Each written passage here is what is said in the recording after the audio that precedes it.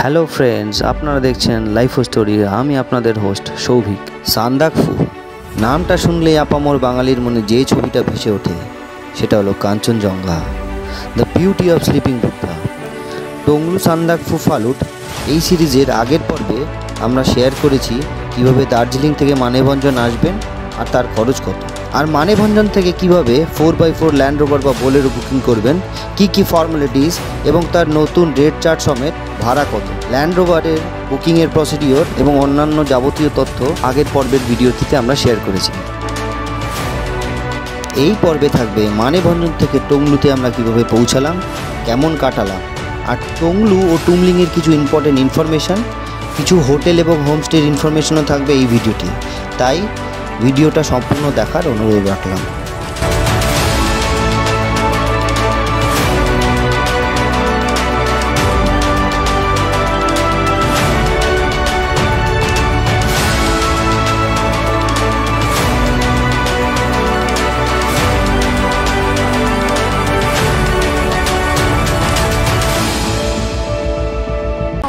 জল, স্ন্যাক্স এগুলো এখানে একটু কম দামে পাচ্ছ, ওপরে অনেক বেশি দাম।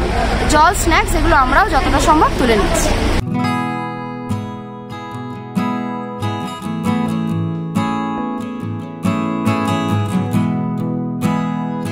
মানেভঞ্জন থেকে টংলু যাওয়ার পথে ফার্স্ট যেখানে গাড়ি দাঁড়ালো সেটা হচ্ছে এই জায়গাটা। দেখো ভিউটা দেখো।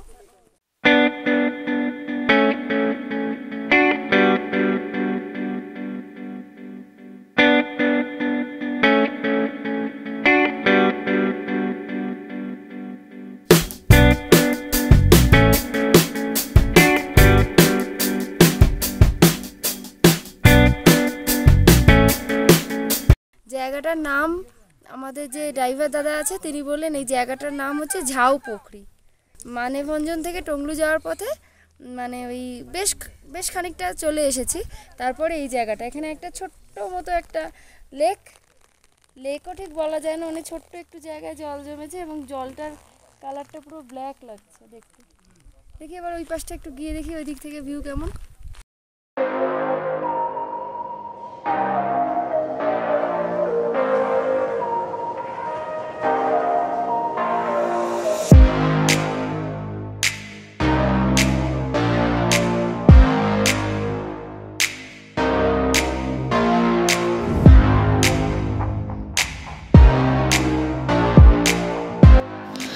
ঝাউ পুকুরি থেকে আমরা আবার গাড়ি চেপে টংলুর উদ্দেশ্যে রওনা হলাম। পাহাড়ি আঁকা বাঁকা পথ পেরিয়ে আমাদের ছোট গাড়ি আপ হিল ক্লাইম্ব করতে শুরু করলো। এখানে একটা ছোট্ট কথা বলে রাখি, ছোট গাড়ি কারণ এই সময় কিন্তু গাড়ির খুব ক্রাইসিস, তাই আমাদের ছোট গাড়ি টংলু অবধি ড্রপ করবে আর তারপর দিন ল্যান্ডরোভার আমাদের সান্দাকফু নিয়ে যাবে। টংলুর পর থেকে রাস্তা যখন আমরা সান্দাকফুর দিকে যাচ্ছে, সেই রাস্তা কিন্তু খুবই আপ ক্লাইম্ব এবং সেখানে কিন্তু নর্মাল 2x2 গাড়ি চালাতে পারবে না, তাই তখন দরকার 4x4। সেই জন্যই ল্যান্ডরোভার বা বোলেরো।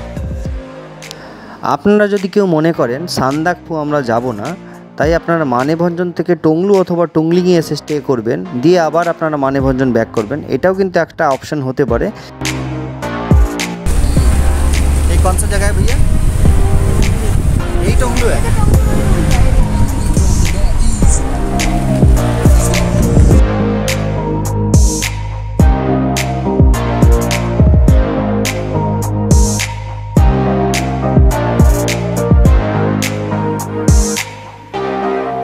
আমরা টংলু চলে এসেছি।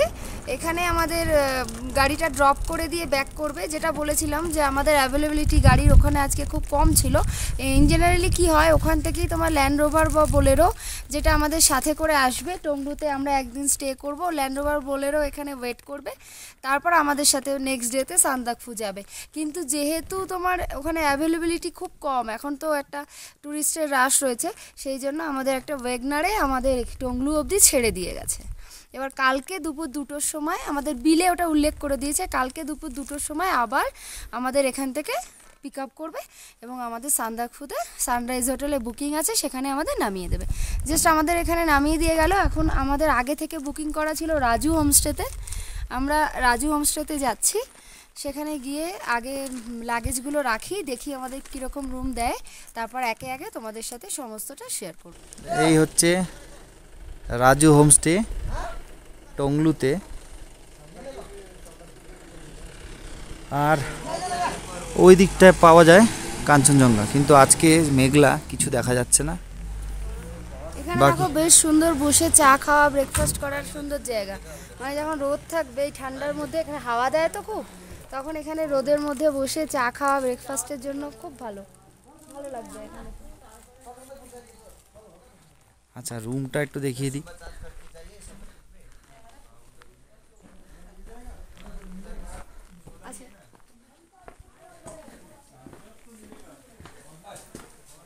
আচ্ছা, এখানে বলে দিই, এখানে কিন্তু কমন ওয়াশরুম, এদিকে আছে কমন ওয়াশরুম।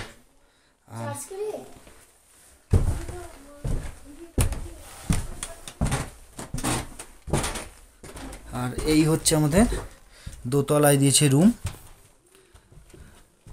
এখানে একসাথে 5 জনও থাকতে পারবে, কিন্তু আমাদের আপাতত 3 জনকেই দিয়েছে।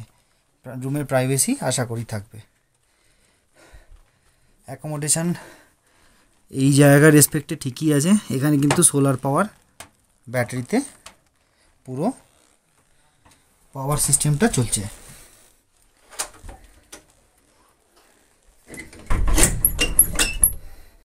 আমরা রাজু হোমস্টেতে চলে এসেছিলাম। আসার পর মানে রুমে গিয়ে জাস্ট ব্যাগ ট্যাগগুলো সব রেখে দিয়েছি। তারপরে ওনারা বললেন যে লাঞ্চ রেডি আছে, আমাদের সকাল থেকে খিদে পেয়েছে খুব, ওই কারণে আমরা ফার্স্টেই লাঞ্চের জন্য চলে এসেছি। এখানে লাঞ্চের জন্য যেটা আজকে দুপুরবেলা ওনারা দিয়েছে সেটা হচ্ছে ভাত, এখানে একটা সবজি, আলু চিপস, ডাল, ডিমের কারি, এখানে দিয়েছে 2টো পাঁপড়, স্যালাড আর একটা pickle.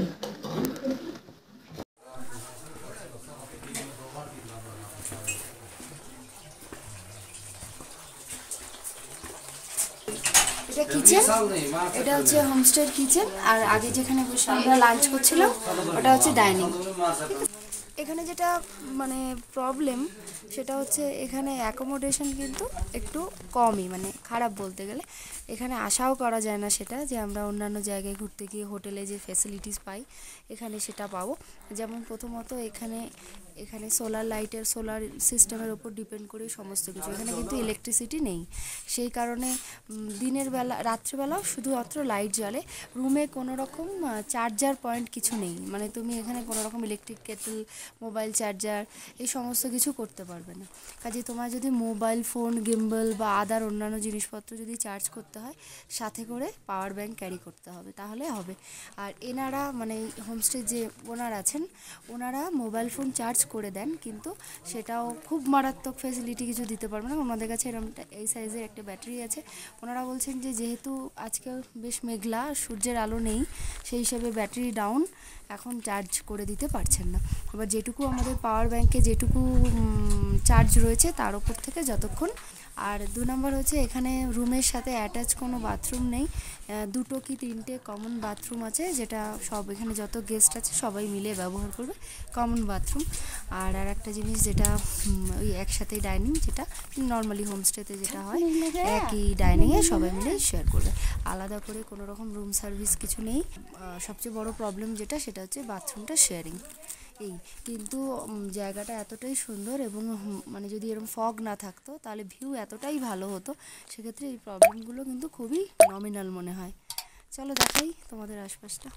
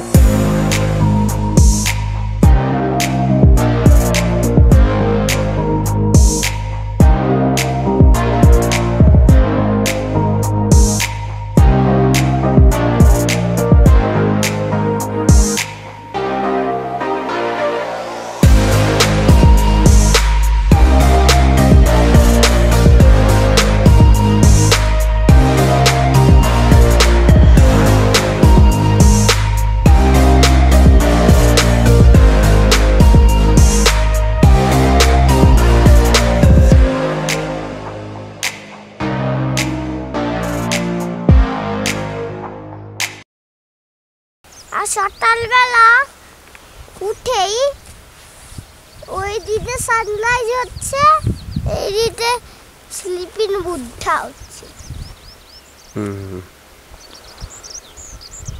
Hello, good morning friend. আজকে আমরা সকালে টংলু থেকে, আর আজকে আগের দিন রাত্রে অ্যালার্ম সেট করে রেখেছিলাম, পুরো 4:30 উঠে আমরা রেডি হয়ে একদম যে জায়গাটার থেকে সবচেয়ে ভালো ভিউ টংলুর, সেইখানটাতে চলে এসেছি। এখানে টংলুর একটা উঁচু ঢিবি মতো আছে, সেখানেও অনেকে গেছে, কিন্তু মানে ব্যাড লাক, যথেষ্ট ফগ আছে, কিন্তু ভালোভাবে দেখা যাচ্ছে না। মানে আমরা টাইমলি চলে এসেছি। ফার্স্টে ভাবলাম যে হয়তো ঘর থেকে যেটুকু মনে হচ্ছিল দেখা যাবে, কিন্তু খুব সামান্য একটু, মানে অল্প সামান্য একটু দেখা যাচ্ছে, ম্যাক্সিমামটাই ঢাকা। মানে এখান থেকে যদি দেখা যেত তাহলে কিন্তু এখান থেকে কাঞ্চনজঙ্ঘার একদম মানে পুরোটা রেঞ্জ ক্লিয়ারলি দেখা যেত, যে পজিশনে আমরা আছি, কিন্তু দেখা যাচ্ছে না। ব্যাড লাক, এটা আমাদের ব্যাড লাক। দেখা যাক, আর একটু ওয়েট করি, যদি মানে দেখা যায়।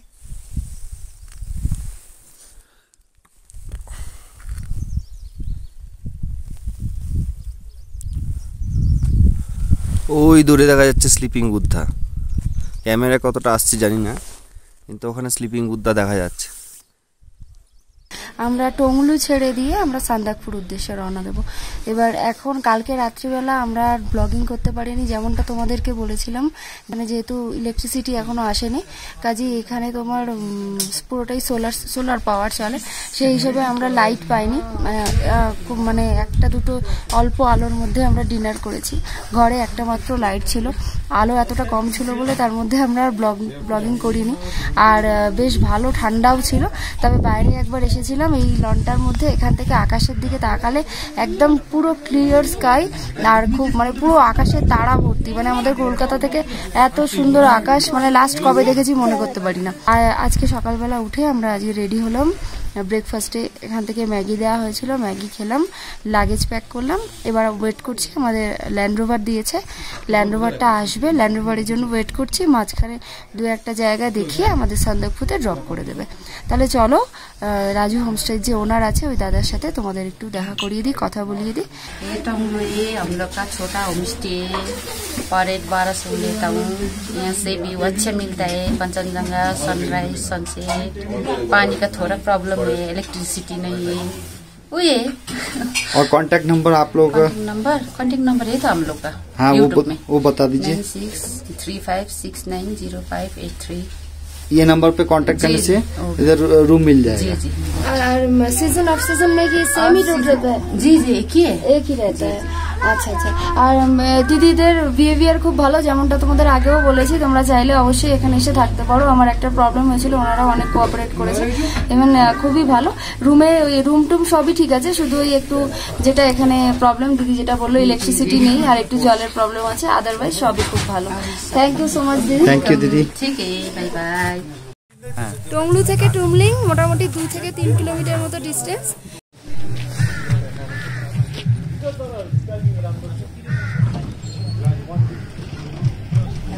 পুরোটাই মেঘ। যদি তোমরা টংলুতে, যেহেতু হোটেলের অপশান খুবই কম, তাই টংলুতে কিন্তু অনলি দুটো অপশানই আছে, একটা হচ্ছে রাজু হোমস্টে আর একটা হচ্ছে জিটিএ হাট। তা ওইখানে যদি তোমাদের অপশান যদি না থাকে, ধরো ওখানে পেলে না বুকিং, তাহলে কিন্তু তোমরা টুমলিংয়ে এসে থাকতে পারো। টুমলিংয়ে এখানে সিদ্ধার্থ লজ আছে, তারপর এখানে আরও অনেক হোটেল দেখতে পাচ্ছি, এখানে কিন্তু তোমরা থাকতে পারবে। এই হচ্ছে সিদ্ধার্থ লজ, আর এর কন্ট্যাক্ট নাম্বার তোমরা স্ক্রিনশট থেকে পেয়ে যাবে।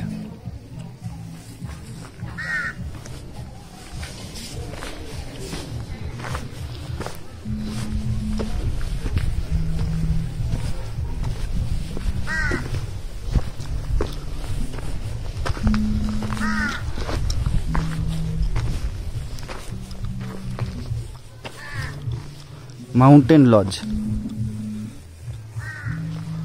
এর কল নাম্বার থেকেও পেয়ে যাবে, এখানেও তোমরা যোগাযোগ করতে পারো।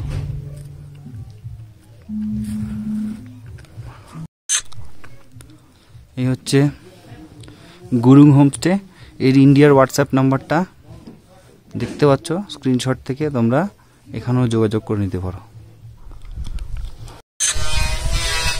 সৎকার লজ এর সেল নাম্বারও দেওয়া রয়েছে, তোমরা কিন্তু যোগাযোগ করে নিতে পারো। এটা টুমলিং, সুন্দর বেশ, বাইরে থেকে দেখে সুন্দরই মনে হচ্ছে।